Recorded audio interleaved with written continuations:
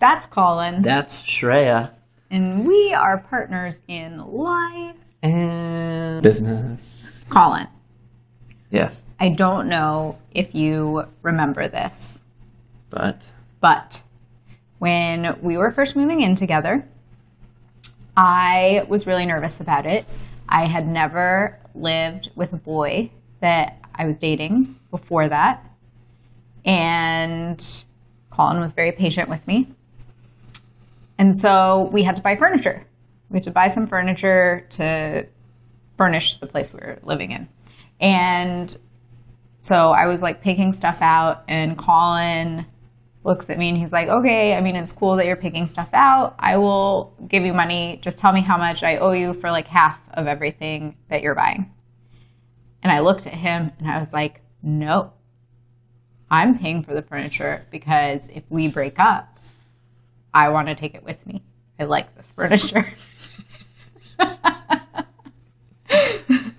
like the person who, like, after taking a picture with the significant other, takes a picture by themselves, like when you're on, touring Europe or something. Yeah. Just in case all those photos aren't ruined. Yeah. But it made me think about operating agreements for businesses and how you're trying to make these decisions about who gets what in the business or how things go if for some reason the partners in the business don't work out. And I feel like it becomes extra complicated emotionally when you're partners in life and business. Yeah, it's true. Are we going to confess that we don't have Well, we did. Well, no. We don't have it in the form of an operating agreement. We had a prenuptial agreement. We did also have an operating agreement at one point. We have an operating agreement, but it doesn't say what happens if we get a divorce.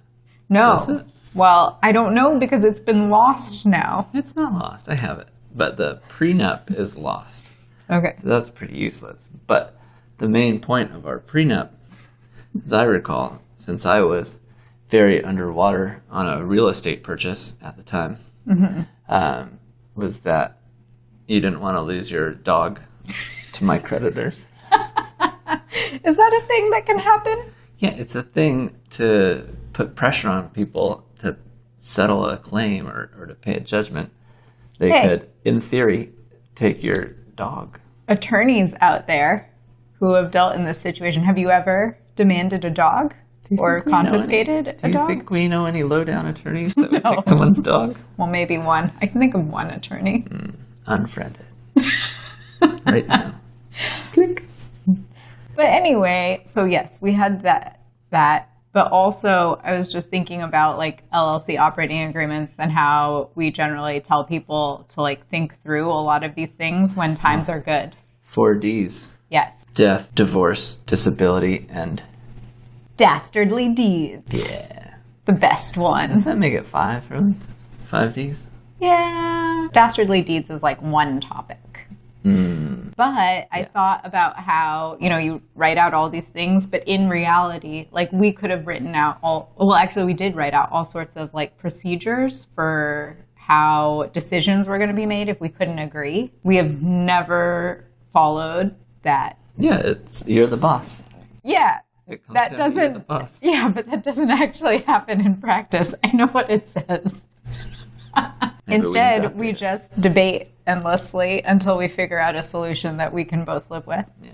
It's worked well so far. It's carried us to this point.